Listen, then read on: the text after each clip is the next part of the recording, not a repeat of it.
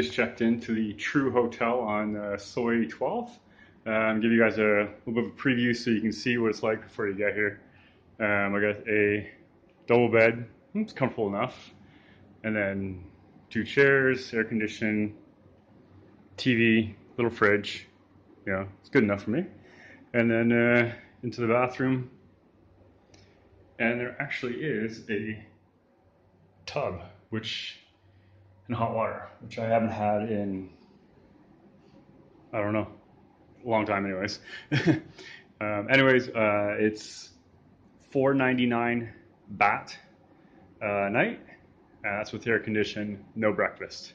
Okay, everything in the hotel is actually pretty decent, but this bed, I don't know if you can hear it. Fuck, the springs are coming right through it, but I've slept on way worse, so I don't give a shit. But some people, if you don't like a reasonable bed, these ones are shit. Like, the springs are coming through them. For me, I don't care. Anyways, thought I'd give you guys kind of an FYI, just in case you book here and then be like, what the fuck? Anyways, see you on the flip side. Hey everyone, thanks for watching. Don't forget to hit the like button, subscribe, and check out my store.